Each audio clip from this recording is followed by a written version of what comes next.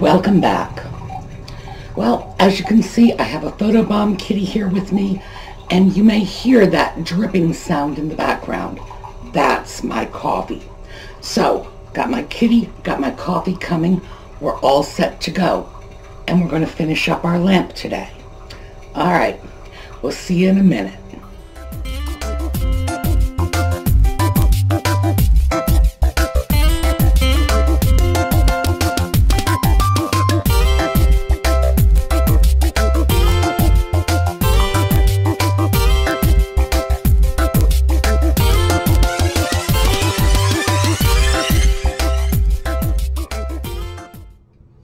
All right, we're back. I've got my coffee. I've got a little photobomb kitty laying at my feet on the floor. And I've got everything I need to go. So let's do a little housekeeping first. 1, safety glasses. And notice, no jewel. I've got earrings on, but I don't plan to stick my head in the lamp, so I don't think that's going to be a problem. No necklaces, no bracelets, nothing that can get caught up in this, because these are safety issues. All my glasses, by the way, are safety glasses. Usually when I'm doing a project like this, I switch out my glasses. It's just a little reminder to me to mention that they're safety glasses, but as I say, they all are. And that's because I've never met a project I didn't love. Consequently, I can't walk past a screwdriver without wanting to grab it and fix something, tighten something. So whatever glasses are on the end of my nose need to be safety glasses. So that's number 1 when we talk about safety. And number 2, we're going to talk about this. This is a translucent silver cord. And we discussed this when we were ordering parts. This is a relatively recent cord. They didn't have cords like this 5 years ago. They had translucent gold, but translucent silver is new. I'm doing that as a favor to whoever may end up rewiring this lamp 50, 60 years from now. Because if you look at the vase is 100 years old or more. We have the little stand, which is hand-turned, 40 or 50 years old at least. Because it's hand-turned, it could be a lot older than that, and you're never going to be able to tell because it's hand-turned. Our brass is all unfinished. It's just plain unfinished brass. So it will acquire a patina over time. The finish will dull, including these pieces. And pieces like this have been made for many decades. So you look at that and nothing is going to say to you, oh, well, I guess this is. Nope. It's all going to be it's all going to look as if it could have been put together in the 1930s, except for this.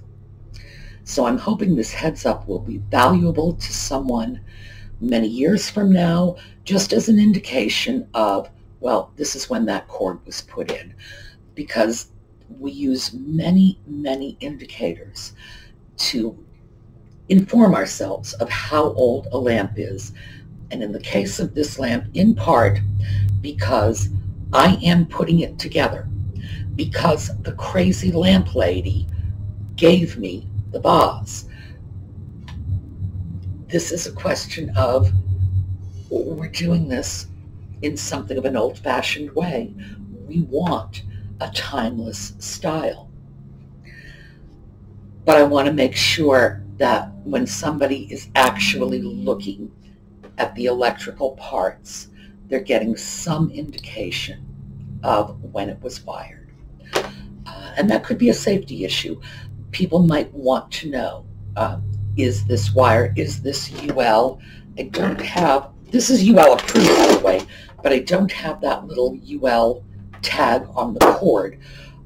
Usually that is one of those direct-to-consumer things. You buy the lamp, the UL tag is on the cord. You buy the parts, and no, they assume if you're buying lamp parts, you're pretty clear about the UL status of your cord. So, last time we had our S cluster. Oh, and remember when I took it apart, it had a little part like this that was rusted on to the pipe. Couldn't get it off.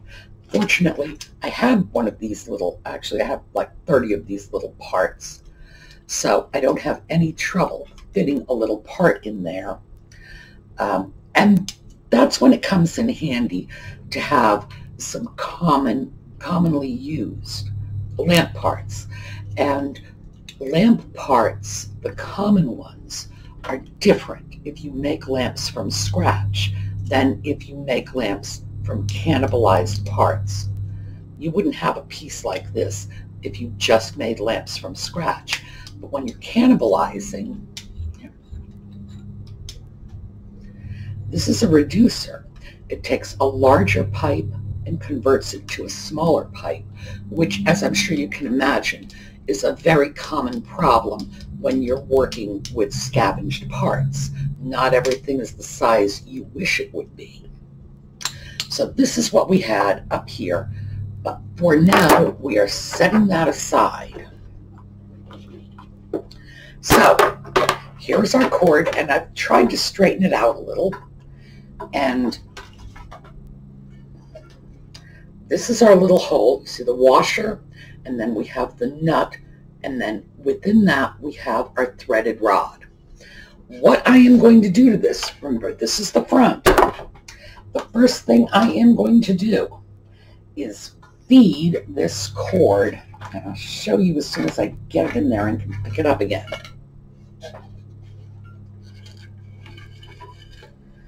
I'm feeding it through one of the openings in this little stand. Now, the next thing I'm going to do is I'm going to pull out enough cord so that I can easily get to the top. And now I'm going to tie a knot in this. Now, tying it tight, it's just a loose knot. All right. Can you see how loose that knot is? That's fine. I will tighten it later. Now, oh, and that's an important step. Do not forget that step. I'll show you what that's all about when we get to it. Cord is going to be fed through our threaded rod that's running right up the center of the lamp. Are we out there? Yes, we are. All right.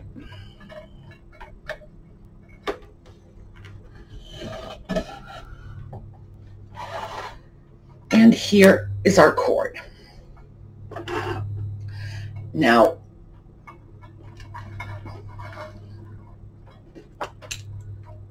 we need enough cord to go all the way through this little pipe and come out the top. Now the top, if you'll recall, has, and this was from our video on cannibalizing the lamp for parts, we have two little wire caps that are holding the wires together. One wire from this side is being held against the matching wire from this side, and then one wire from this side is being held with the matching wire. And that's okay because we know, and we'll talk about that when we get there. Right now what I have to do, I have to get this little bugger through, and this is a very tiny little space here, so, and I have to make sure that I have enough clearance to get that through. Come through, come through, come through. All right, we lost one of our wire caps. That's okay. Here we go. Come on. Yes, there you are. Oh, you're so exciting. No.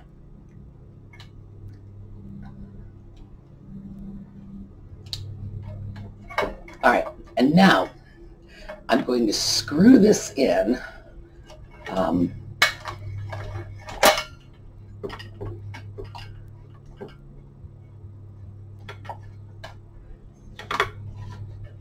And we're going to come down on our side.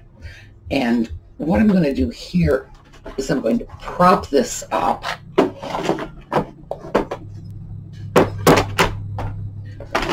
see if we can do that. No.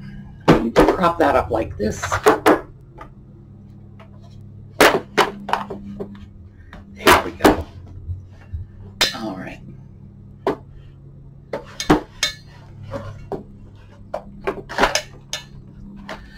Now, let's see if we can get this around so that you can, okay.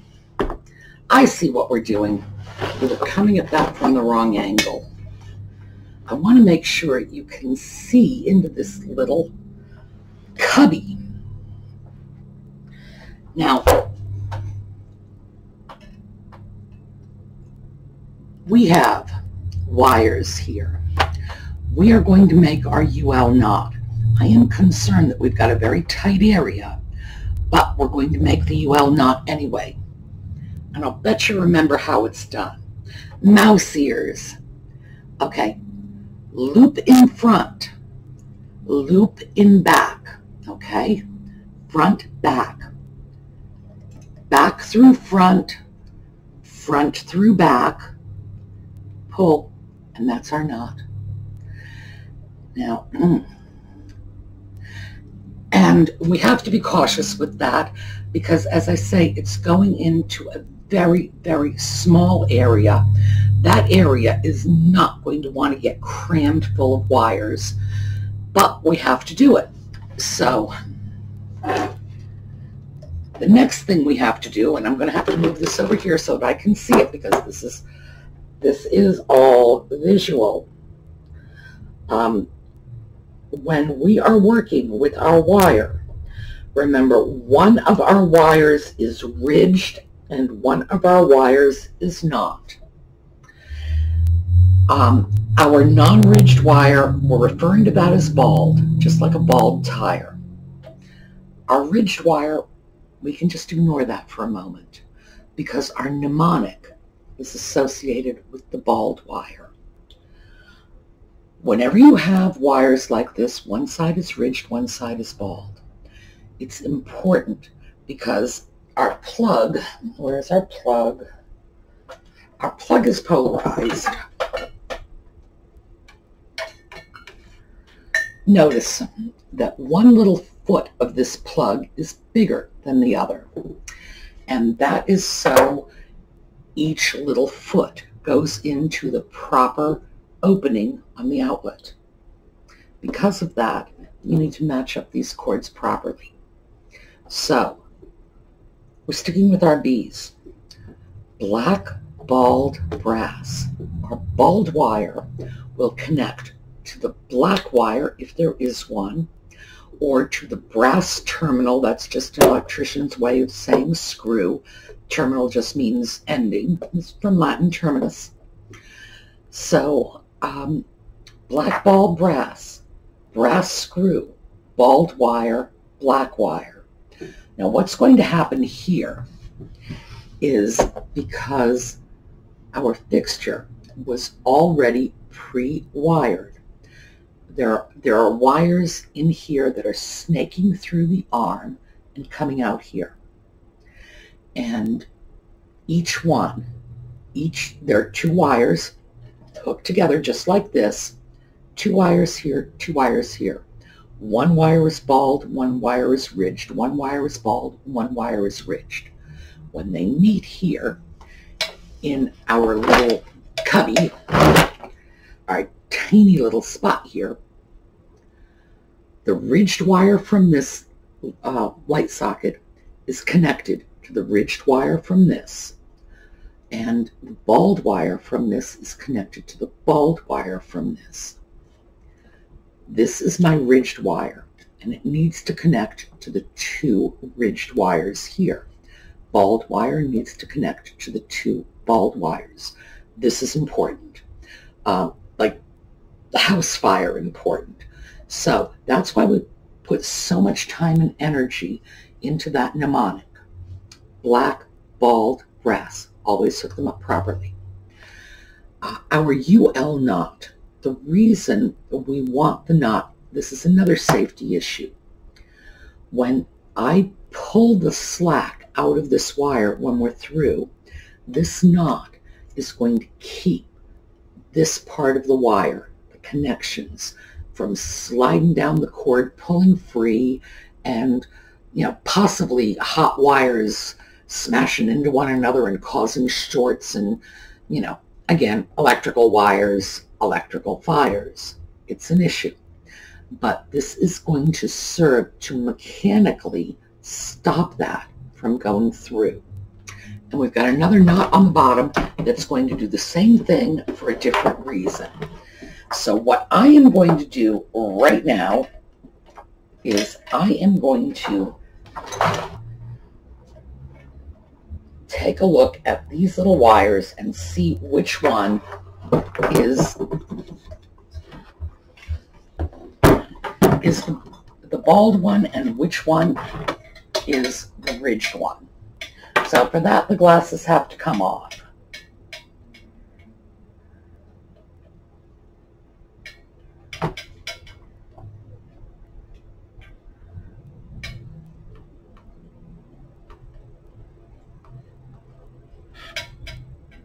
Ha! All right, good.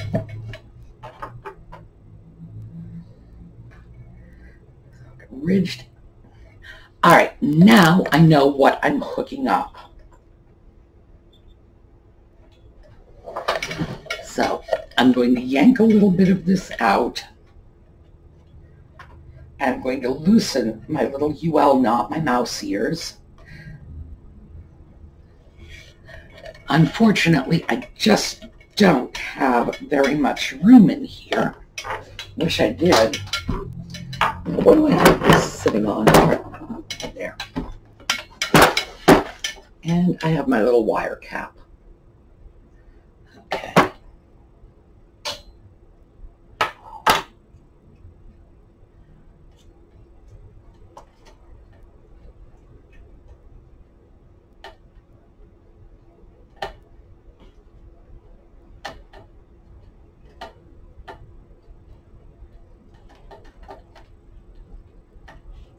Now this would be a lot easier if I had a little extra wire to play with.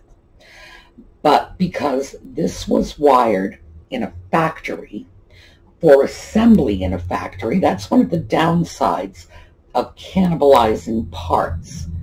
It was not really done to make my life easy, or to make the life of anyone who would be subsequently working on it easy. This was done to keep costs as low as possible for the manufacturer of the lighting. So now I just need to get this into my little wire cap.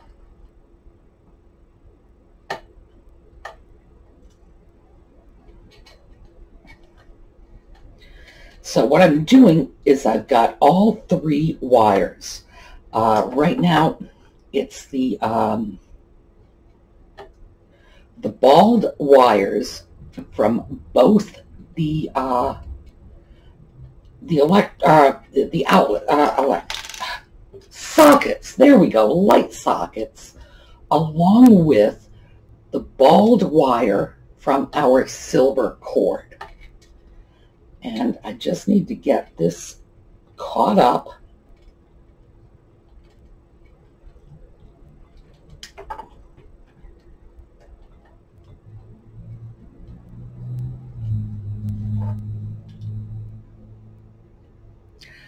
And what I'm going to do, because I just dropped a part on the floor, is I'm going to pause you for a moment, because this is boring, and as you can see, gee, it's not coming easily. I'll show you when I get it done.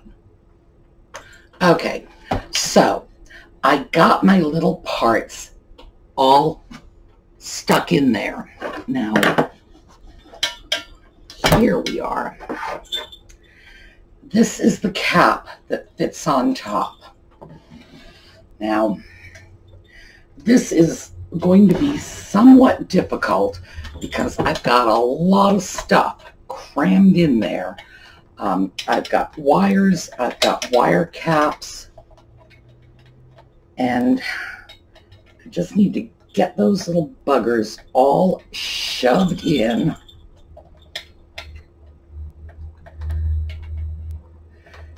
And I don't think they really want to do this, but I'm forcing them. Yes, you're all going in there. I don't care if you don't like it.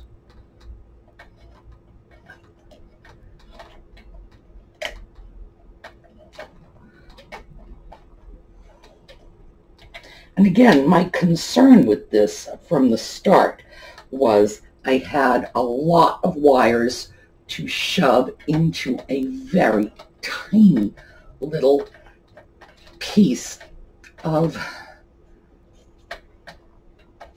lamp. All right, so voila. Now, let's come over here and look at this. Remember, I told you we were going to deal with our knot in the bottom.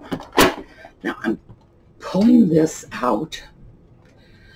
I want this knot to tighten up somewhere between here and here. The reason for that is it's going to make sure that if somebody grabs the lamp by the cord, not saying anybody's going to do that, but suppose they do, or suppose they trip over the cord, they're not going to accidentally pull all the wiring out, you know, possibly causing a short, possibly causing an electrical fire. So, now comes the litmus test. We are going to see if, in fact, we've got this wired properly. All right, we are plugged in. We've got bulbs.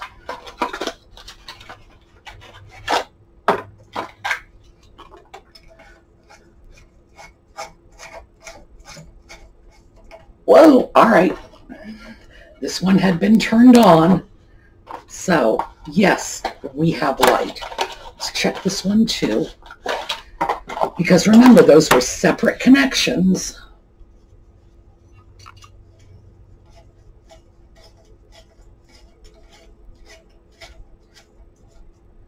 Okay. We have a working lamp. Now, this piece, or any kind of length of threaded rod, can go right in here at the top, along with this piece, which is our shade rest. Our shade rest will go on the topmost end of our threaded rod, and it will accommodate a standard spider shade. A spider shade is the ordinary lampshade that we use in the United States. Drops on top, you secure it with your finial. It's called a spider shade because the arms branch out. I suppose it looks like a spider. Not to me, but hey, nobody consulted me when they started picking these names. This piece right here is going to determine how tall our shade is. This piece is about 8 inches. This one is about 6 inches. Now, between the two of them, we've got 14 inches, and the shade will come to about here, roughly. We want a little bit of space between the top of the lamp and the bottom of the shade, because we need to get in and be able to turn our lamp on and off. And of course, we have all our decorative parts, plus all the pretty decoration inside the rim of the vase. And we want to show that off. So that is going to be a 14-inch shade. If I wanted to go a little less, I could reduce the length of this. Now, when I do that, I would replace this, because as I mentioned, this is threaded only on the two ends. What I would do is I would cut whatever length I needed from a plain threaded rod. And the reason for that is the rod would be completely hidden by the lampshade. I don't need anything fancy like this pretty reeded brass piece. It can be anything. You're not going to see it. And that will allow me to use whatever size shade I want. Now, the reason that becomes important is because I might want to use an antique shade on this. I might want to use something special, and I need the flexibility to accommodate a shade. Now, can I use a 7 or 8 inch shade on this? No. We discussed that when we were talking about how to size your shade to your lamp. This is about 14, 15 inches from the top of the table to about here. So we're looking roughly at a 14-inch shade, because when we talked about sizing the shade to the lamp, we said we want our shade to be roughly the same size as the base of our lamp, and that this is the base of our lamp. That looks best. Is it carved in stone? No, it's not. With a lamp this large, we can get away with a shorter shade. In fact, we might look at that and say, well, 14 inches is just, it's crazy big. And at that point, we're looking at a 3-foot tall lamp, because we'd have 28 inches between the lamp and the shade, and then 3 or 4 inches in between, and 3 or 4 inches with the finial, and whoa, we're just going to town. That might seem a little excessive. A lamp like this, we could probably do a 10, 12-inch shade easily enough. Would I go down to an 8? No, I would not. But a 10 might work if it were the right shade. But since we're actually going to look at making a shade, we're going to have some options. So, my hands are filthy, but my cat is happy. My lamp is working. I'm going to have to text Jocelyn and let her know, because this is why she gave me this. She knew what this was going to become. And I remember a lot of people saying, well, why are you going to turn that into a lamp? It's like, because it wasn't given to me by the crazy vase lady.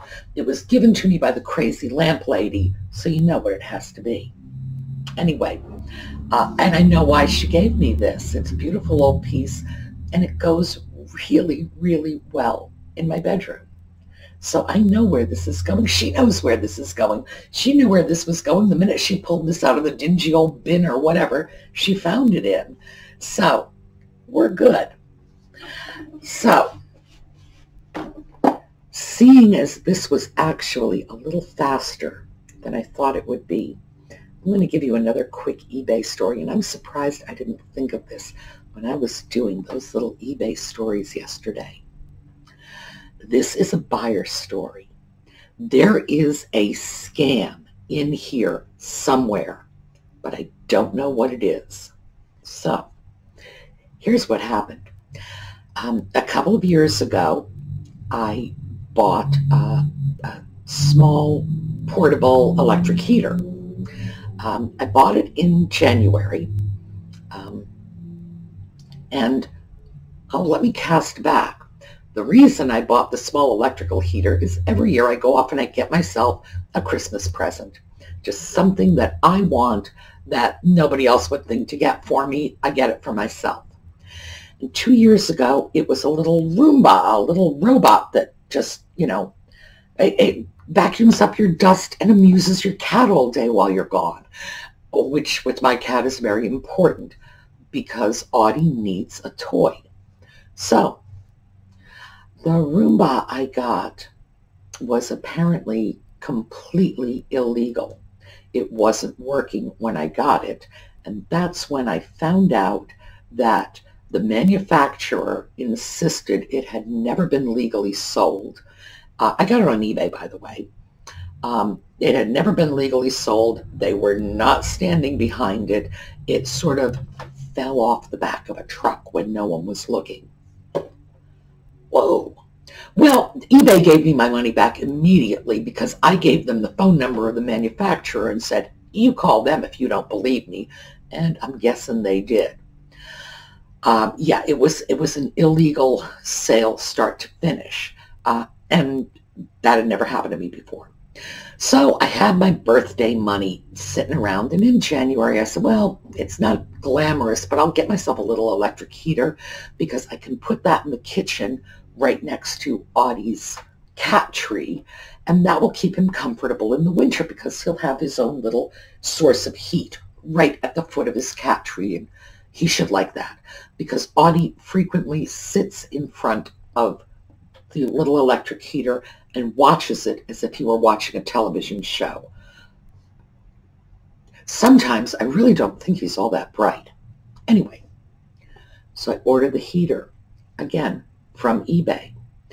I got the heater, and it had my name and address on the box, but it said at the top, I'm just going to make a name up, Michelle Johnson, care of Sue Hamilton, and my name and address.